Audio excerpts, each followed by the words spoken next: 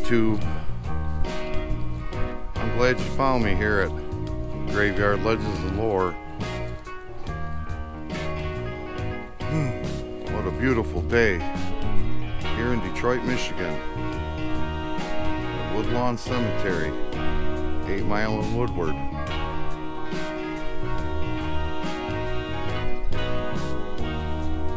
Alright, today I'm here to visit Levi Stubbs, Motown group, Four Tops.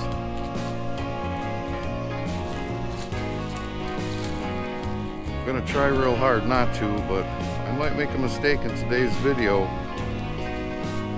If I do, please leave me a comment.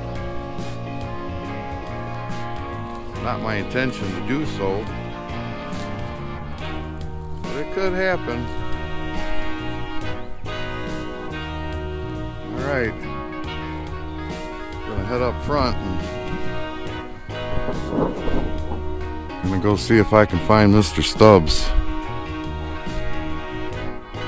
Stay tuned. Here resting peacefully in Woodlawn Cemetery in Detroit, Michigan is Levi Stubbs. Levi Stubbs was born June 6, 1936 and sadly passed away on October 17, 2008. He was an American baritone singer, best known as the lead vocalist of the R&B group the Four Tops, who released a variety of Motown hits during the 60s and 70s. Stubbs was also a voice artist.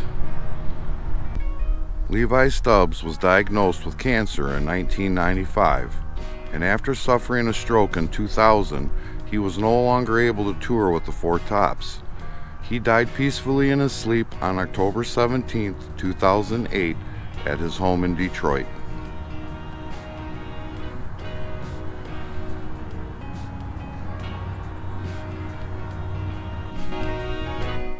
So, I'm Randy.